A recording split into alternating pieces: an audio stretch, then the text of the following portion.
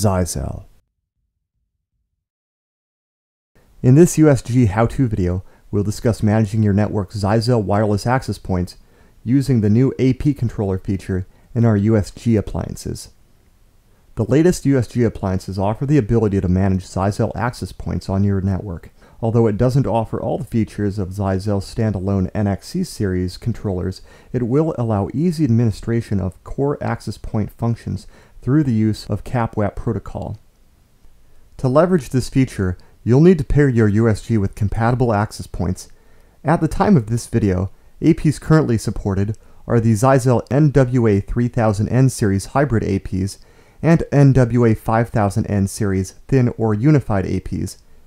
802.11ac APs will certainly be added in future firmware updates as those access points are released to the market. For more information, consult the latest user's guide for your USG, which you can download for free at www.zyxel.com. We'll begin by configuring the feature on the USG, then the access points to be managed. We'll then return to the USG to set up managed APs through the USG's web interface. Connect to the USG's LAN port and point your web browser to its management IP address. The default IP address for the USG is 192.168.1.1. If using the default self-signed certificate on your USG, your browser may present you with a security warning, but it's perfectly okay to proceed. Default username is admin, and the default password is 1234. If you're still using the default password, you'll be prompted to change it and will have to log back in using the new password.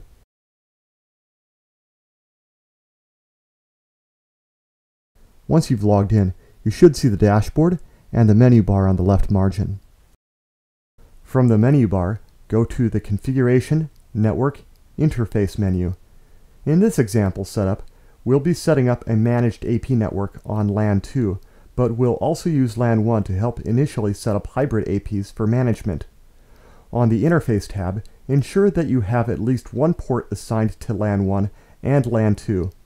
If you're connected directly to the USG for administration during this setup and need to set up any hybrid APs for management, such as Zyxel NWA 3000N series APs, you'll need an extra LAN 1 port to which you should connect any hybrid APs that need to be set up, either directly or through a switched network. Next, click on the Ethernet tab, then double-click the LAN 2 profile, or click it and then click the Edit button. Click on the Show Advanced Settings button at the top of the menu. In the DHCP settings section, under Extended Options, click the Add button. In the Option drop-down menu, select CAP/WAP AC 138 and enter the USG's LAN 2 IP address in the first IP address field. By default, this address is 192.168.2.1. Click OK to save the setting, then click OK on the Interface properties to save all changes. For hybrid APs, such as the NWA 3000N series, or unified APs, such as the NWA 5121N or 5123N, you'll need to switch them to managed mode to be managed by the USG. To do this, assuming your USG's LAN 1 is using the default subnet settings, connect the AP to another of your USG's LAN 1 ports, either directly or through a switched network, and point your web browser to the AP's management IP address. By default, the IP address for Zyxel APs is 192.168.1.2. The default username is admin, and the default password is 1234. If you're still using the default password, you'll be prompted to change it, but you can ignore this step as we'll be putting the AP into managed mode anyhow. The AP's management interface is very similar to the USG and includes a dashboard and menu bar in the left margin. Use the menu bar to navigate to the Configuration Management Mode menu. Select the Managed AP Radio button and ensure it's set to Auto. The AP will use option 138 information you configured on the USG's LAN 2 interface. Click Apply and then confirm your choice by clicking the Yes button. The AP will then reboot into managed mode. Once your hybrid AP is set in managed mode, or you're using a Zyxel thin AP, you'll need to connect the AP to one of the USG's LAN 2 ports, either directly or through a switched network.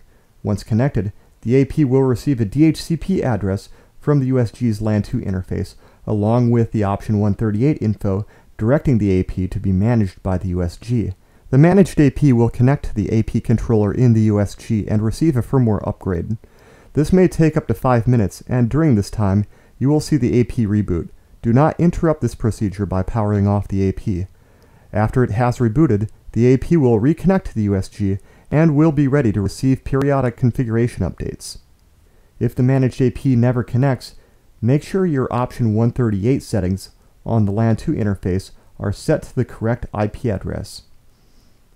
Before you can manage an access point, you'll need to make an object to apply to it. To start, go to the Configuration, Object, AP Profile menu. Begin by clicking on the SSID tab, and then the Security List sub-tab. Click the Add button to create a new security profile, assigning a profile name and selecting a security mode and authentication setting. For example, we can use a WPA2 security mode and select a PSK as the authentication setting, and then enter a pre-shared key in the corresponding field. Click OK to save your new profile. Next, go back onto the SSID list tab and add a new SSID. Enter a profile name, decide the SSID you want the wireless users to see, and then select the security profile that we created in the previous step from the corresponding drop-down menu. You may also decide what other advanced options you'd like to use, like using a hidden SSID. Note that you can also use different VLAN tags for different SSIDs. However, this is beyond the scope of this video, but you can learn more in your USG's User's Guide.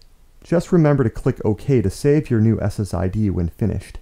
Click back to the Radio tab and add a new radio profile.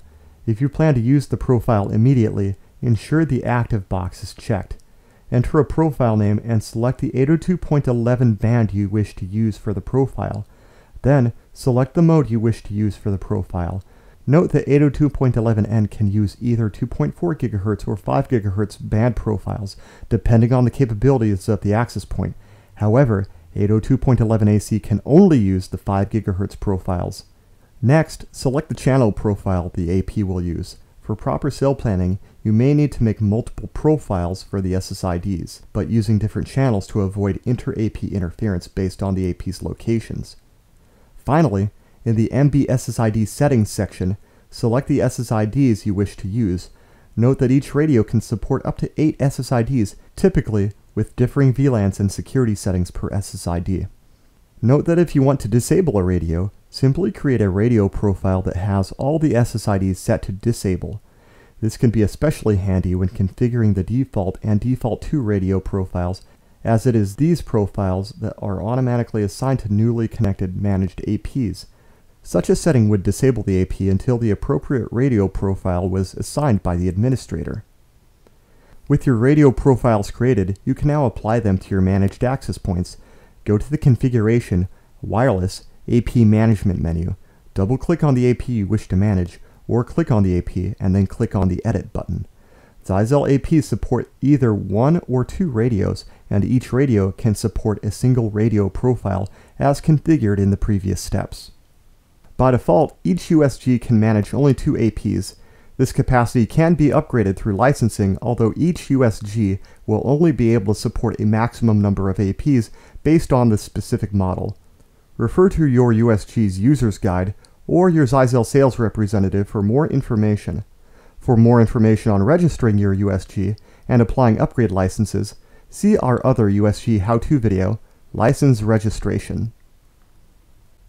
For more USG how-to videos, see our YouTube channel at www.youtube.com/ZyxelUSA.